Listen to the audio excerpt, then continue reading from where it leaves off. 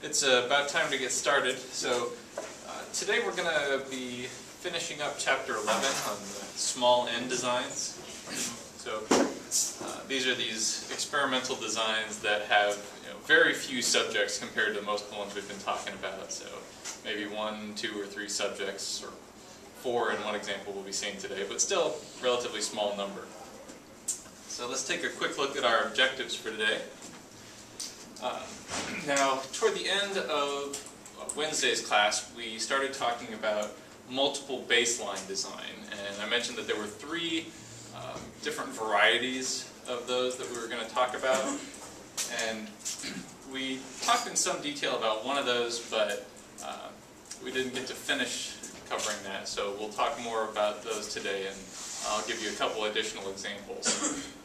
And then we'll talk about another type of small n design called a changing criterion design, which it's an interesting twist on things that you'll see ties pretty closely back into B.F. Skinner's work that we've been talking about. And then toward the end of class today, we'll wrap things up by talking about how to evaluate these small n designs, as well as case study research. So case studies are just one single subject and a very detailed study of that individual. And we'll talk about the strengths and limitations of these designs. So they're not always the most appropriate designs. Sometimes they're the only choice, but we'll get into those details today. Oops. That's okay. We'll set that back up. Alright. Let's see. Okay. That should work. Alright. So, I've put this slide up toward the end of our class on Wednesday, so if you're here taking notes that day, you should already have all these details, but I just wanted to reintroduce this idea of multiple baseline design, or multiple baseline designs, and the fact that it involves, first of all, the establishment of a baseline, so looking at how someone normally behaves, and then introduces a treatment at different times. That's where you get the idea of multiple baselines. And what's that?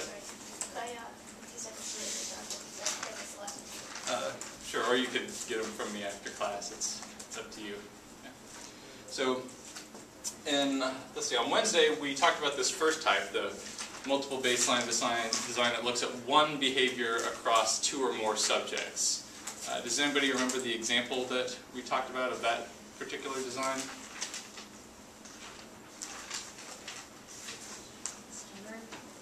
What's that? Yeah, it was the study of stuttering, right, or the stuttering treatment. So, if you recall, there were multiple subjects, and they all received this treatment to help them deal with their stuttering problems, but they received the treatment at different times. They had different numbers of therapy sessions, and then it just followed them up. It established a baseline to look at how often they stuttered before the treatment, gave the treatment at different times, and then looked at subsequent patterns of behavior. Okay? So one particular behavior, stuttering, with 2 or more subjects. Okay? And so next we're going to look at these 2 alternatives, looking at 2 or more behaviors in one subject, and then looking at one behavior in one subject, but across multiple different environments, right, to see if the treatment is specifically effective in one type of environment, or if it generalizes to other environments. Right. So let's go ahead and take a look at an example of this first kind, 2 or more behaviors with one subject. Now, the example that we'll look at here is one from sports psychology, which is a specific subfield of psychology that focuses entirely on behavior and cognition and things like that in sports. So it's more specific than most of the sub-disciplines of psychology, but it is a pretty popular one. I have a few students who are interested in this. So we're going to look at a study that used as its dependent variable 3 different behaviors of linebackers in football. As you all know, I know practically nothing about football, so I'm going to do my best to explain this study to you. Now, as we mentioned before, with these single subject studies, or these the small n designs anyway, operational definitions are really, really important so that you can have a clear idea of how the behavior was measured in these people. Right? So they, like I said, there are 3 different behaviors that they were interested in this one. There was the number of reads performed by the athletes during a game and during practice. And this was defined as covering a designated area on the field. So supposedly the player would see that there is a certain part of the field that needs to be covered, that they can perform a certain function in that area, and they go to the appropriate spot. Right? And then drops, that was another behavioral dependent variable. So of course, a lot of times when people are playing football, especially with a big organization, they'll have a playbook that the players are supposed to learn from, and then depending on the actions performed by the other team, there are certain plays that they have worked out that the players are going to execute. And so this just measures how frequently the players executed the correct play according to that playbook. And then the third behavioral dependent variable was tackles. So how frequently the players successfully stopped the progress of one of the offensive players. Okay. So as you can see, these are 3 distinct types of behaviors that are being studied. And this study that we'll see looked at one specific individual. I think they actually looked at a couple of different players, but you can get the idea by looking at one individual player. And so we've looked at the dependent variables, but we haven't talked about the independent variable yet, right? The treatment that they're providing to see if it affects these things. And that was that they publicly posted the results for each one of these variables. So essentially, they're publicizing the performance of specific athletes and posting it up in the locker room for the other players to see. Right? So I would imagine that this would make the players a little bit more self-conscious and a little bit more concerned that about their own performance. And so they just wanted to see if this basic thing, having their performance become more visible in this public forum, would affect their actual performance on these different behaviors. And they also looked to see whether the performance changes would generalize from practices to actual games. So they did actually look across multiple contexts, multiple environments.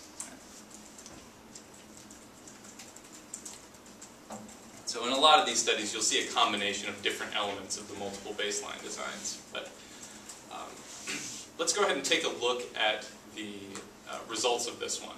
Right?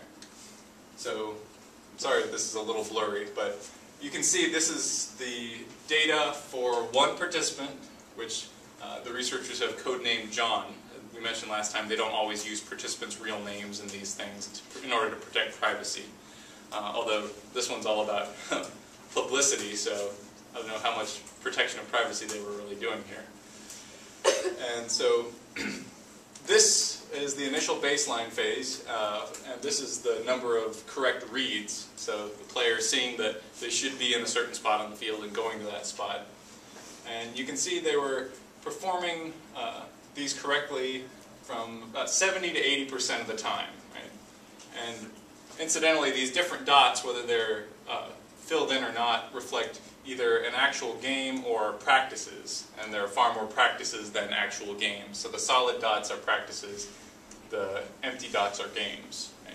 So it seems like this treatment is actually effective across both those contexts, game and practice, because the pattern is consistent. Right? There's just one actual game down there where the behavior dropped back down close to baseline. But this does look like after they started publicly posting the results, there was this marked increase in performance, such that they're successfully reading the field almost 100% of the time, 90 to 100%, as opposed to 70 to 80%. And then, of course, they had the additional dependent variables. Now, what you'll see is they looked at the effectiveness of this at a different time, right? So remember, multiple baseline designs introduce the treatment at various points, right? So here we can see that if the treatment is introduced a little bit later, they've still been recording the baseline the whole time, and this is looking at drops. So that was defined as executing the correct play according to the playbook. And again, you see this consistent increase in performance after the treatment is administered, even though it's administered at a different time. Right? And then we can look at that third dependent variable, tackles. And because this is a multiple baseline design, again, the treatment is introduced at a different time. Right? And you can see an increase afterwards. It looks like there might have been a little increase beforehand. This over here looks a bit lower than that, but it's hard to say if that's significant. And as a matter of fact, that's one thing that we'll be talking about toward the end of class that can be kind of a weakness of these designs. It's just a different aspect of them. A lot of times the analysis is done visually, so you're essentially eyeballing the results. They don't always use inferential statistics to look for significance, and they don't always do hypothesis testing. So it's fairly different from those other designs, as you can see. Another interesting characteristic of this one is that it doesn't look like there's a lot of variability in the results overall. I mean, you don't have dots all over the place on this one. It looks like you can either, I mean, they're only measuring maybe 10 instances across these sessions, such that people can only have values there, you know, every 10. So that can sometimes be a problem for certain statistical tests, but when you're doing this visual analysis, I don't think it's as much of an issue.